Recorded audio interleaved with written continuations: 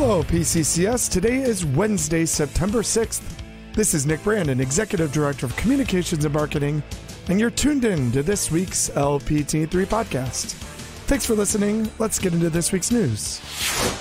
It may be the first week of school, but the award-winning Park Players Theater Company is ready to hit the stage this coming weekend with Neil Bertram's look at the complexities of the human condition when they present the Theory of Relativity.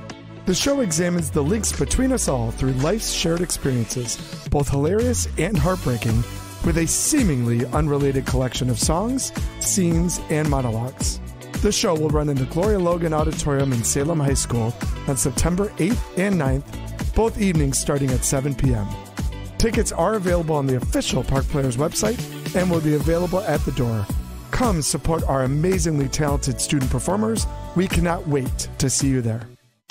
As our great superintendent, Dr. Monica Merritt, says, there is nothing like the first day of school. That was certainly the case yesterday as we welcomed our students back to P-CCS for the 2023-24 school year.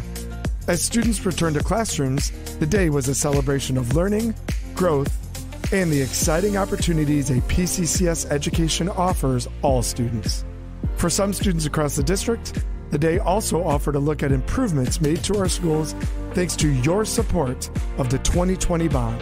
And we cannot thank all who supported the bond enough for your investment in the district as we help students learn, prepare, and thrive through the best learning environments possible.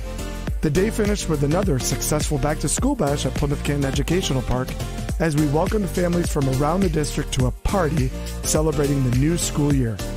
All of us at P-CCS wish our students and staff a successful school year as we reach higher together. And finally, as the school year begins, we are absolutely aware that some P-CCS families have experienced some transportation challenges.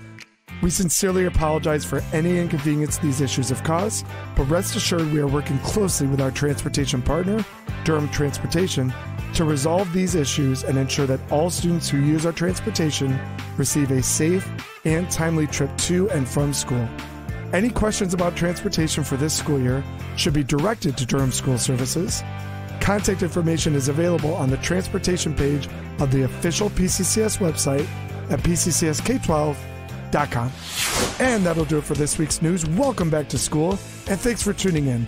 And thank you so much for your continued support of Plymouth Canton Community Schools, where all students learn, prepare, and thrive.